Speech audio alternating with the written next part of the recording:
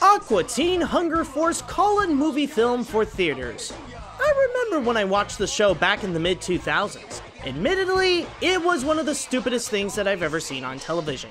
It's the kind of show where all sense and logic and continuity are thrown out the window just to purely emphasize on the random comedy. However, as stupid as it is, I'll give it that it's not reality show stupid. The one reason why I kept watching it was that it was hilarious. All you do is turn off your brain and just expect the unexpected. I will say though that I was more of a casual viewer.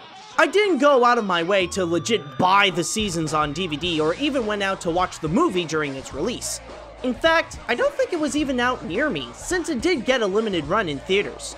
But now that it's time for me to face the feature, will the movie be as big as its title, or will the stupidity simmer a lot more in the film?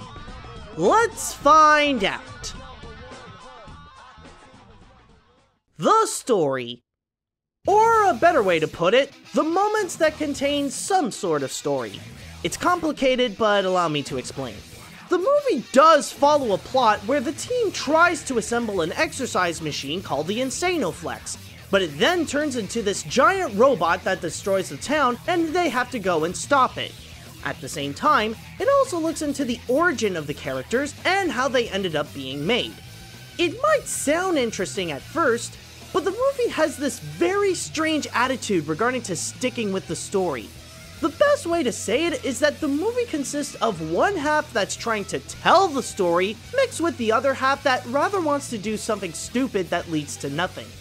This results in the film with this weird tempo where it feels like it might go somewhere, but then it would suddenly stop for what seems to be no reason. I never tire of it. You think that women are attracted to me? Well, I think they pity you. However, knowing the show, the main focus is not necessarily to tell a story or to go deep into the development of the characters. If anything, this is all about the humor, the surrealistic moments that get people laughing by the unexpected nature of what just happened. Like the TV show, the movie largely consists of these gags, and it can vary on how effectively funny it can be. Some jokes would work out well, while others tend to drag on, which would result in the pacing to get slowed down without explanation. If there's anything that I could give it credit for, as a movie based directly on a TV series, it does stay true to the spirit of the show very well. So much so that some may argue that it does it too well. It does have a feeling that it could have been just a regular 22-minute episode, but the creators decided to extend that plot into an almost 90-minute feature. Yes, some could argue that the look into their origins would make it more movie-worthy, but even at that, it doesn't seem to care enough to explore deep into it. I suppose for what it is, the story does achieve what it wants to do, if I could figure out what that is in the first place. The animation. As, interesting as the show is with its humor, the same can be said with the animation. It's not easy to describe the animation style, but here it goes. Imagine the original Scooby-Doo series if it were done in the modern era. Instead of using traditional cells to create their limited animation, they would use Flash with repeated use of small, proper handmade animation. As a film from a TV series, I don't blame it for incorporating that style. In fact, despite having some of its cheapness showing, there are still some elements that can be visually admirable. These include the character designs that can range to a more realistic edge like with the human characters, or on the opposite side with a variety of surrealistic looks, rather it be from the Aqua Teens themselves, the Plutonians, or even the Moonanites. Also, whenever the characters do move through their actual animation, it does result in some nice looking movements that are pretty smooth. You could tell that the people at Adult Swim are talented, they just don't have the budget, which is why those handmade movements are rare to come by and frequently repeated. However, as a movie from a series, there must be something that it does to elevate its animation quality to know that these characters have made the jump to the big screen. Well, like I said before, a lot of the movements in the film could have easily been done in the TV show and it wouldn't make a difference. But there are a couple of standout moments. One is with the Insanoflex. Although rather simplistic when it moves, there are some moments like the transformation scene that do give Aqua Teen fans a special visual treat.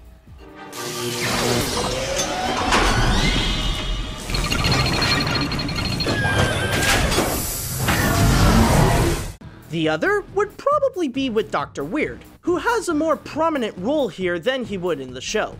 I wouldn't say that this is great animation for a movie, since it still looks like it came out of television, but this wouldn't be considered bad either.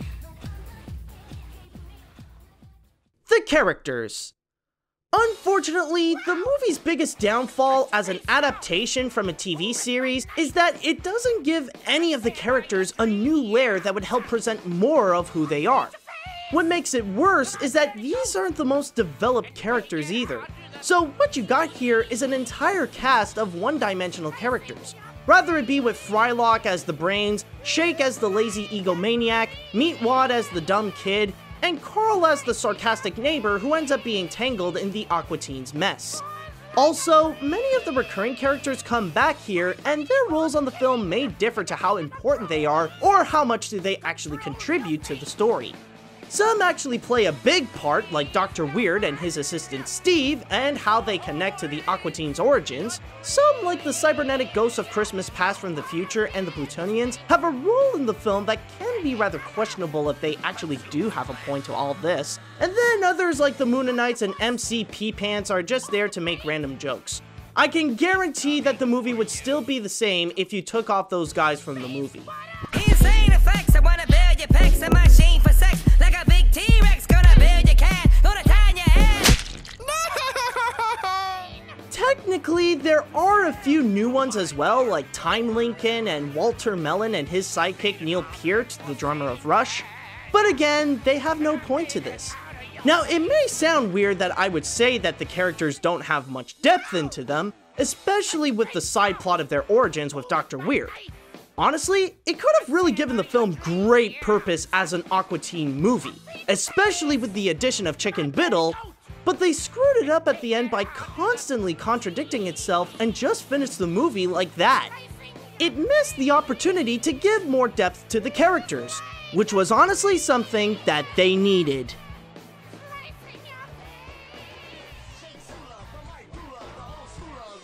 Aqua Teen Hunger Force call-in movie film for theaters is simply a 90-minute episode of the series. As a movie by itself, it ends up being weak with an on and off story, cheap animation, and a cast of one-dimensional characters where some of which don't even contribute to anything in the film.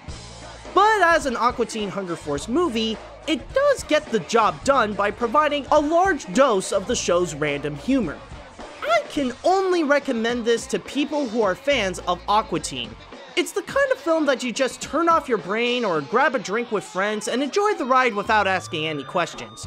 If you're gonna come in expecting an actual movie, then you might end up rather lost and confused about what you just watched. Trust me, this is one of those films that you have to leave your brain out the door because thinking in general would ruin the experience.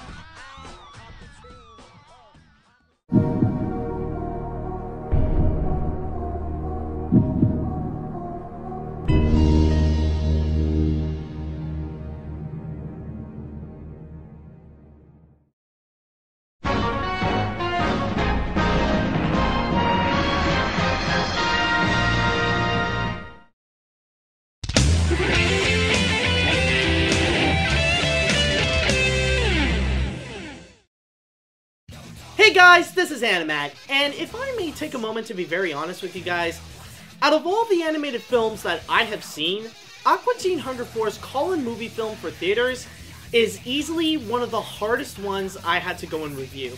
And I really am serious when I say that, because the thing with Aqua Teen Hunger Force in general, it's like I said in my review, you're not supposed to think when you're watching it. It's the kind of show and it's the kind of franchise in general that you're supposed to throw your brain out the window, don't ask any questions, and expect the unexpected. So when I would watch this with an analytical eye, it's really tough to determine how should I take this, because the whole thing is completely messed up, and it tries to focus on being so surreal and mostly trying to tell these random jokes here and there, it's easy to say that it's not really like most other movies that I have seen. It doesn't really try to be a movie per se. It's mostly a 90-minute episode of Aqua Teen. And, of course, most of it doesn't make sense. A lot of it doesn't connect with one another well. It's just how it is. That's just how Aqua Teen Hunger Force is in general. Now, some may argue how it would translate into a feature film, and like I said before, as a movie in itself, it's not necessarily strong, but that's how it is. This is how Aqua Teen Hunger Force is. And that's mostly why I can't really be mad at it, because, well, it's an Aqua Teen Hunger Force movie, and it serves its purpose, and it's made for that kind of audience. And that's why I can't really be mad at it, because it's an Aqua Teen Hunger Force movie. Not necessarily a good movie, but it's meant for a specific audience. And probably, if I were my past self in like the mid-2000s, I would have probably enjoyed it while I was binging Aqua Teen Hunger Force. But trying to look at this as a film critic, it's something, well, no pun intended, it's a bit hard to swallow. And maybe I'll watch it again just to enjoy it for what it is, like try to have that right mindset to see it, maybe hang out with a bunch of friends, like so we can all enjoy the stupidity together. But yeah, all in all, this is just the kind of movie that you're not supposed to think, and I don't think I'm doing the right job by analytically criticizing a movie like Aqua Teen Hunger Force, because it's not made like that. But anyways, now that that movie is done and I finally have reviewed it, it's time that we go and we move on to the animation hat.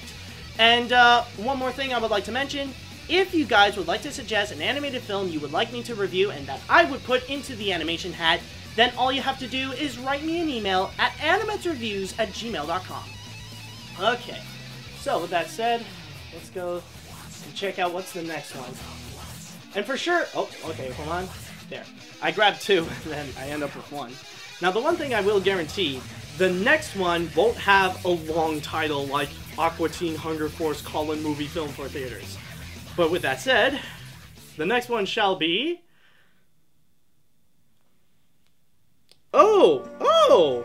Huh. Okay, well, this is actually really interesting. Well, the one thing that's actually pretty unique about this is that I've already looked into a Chuck Jones movie. So now that I've done Gay Paris, it's time that we go and take a look into the other one. Did I drop my... Hold on. Oh, there it is. Sorry, dropped my paper. Doesn't see the bright blue sky. Doesn't hear the train go by.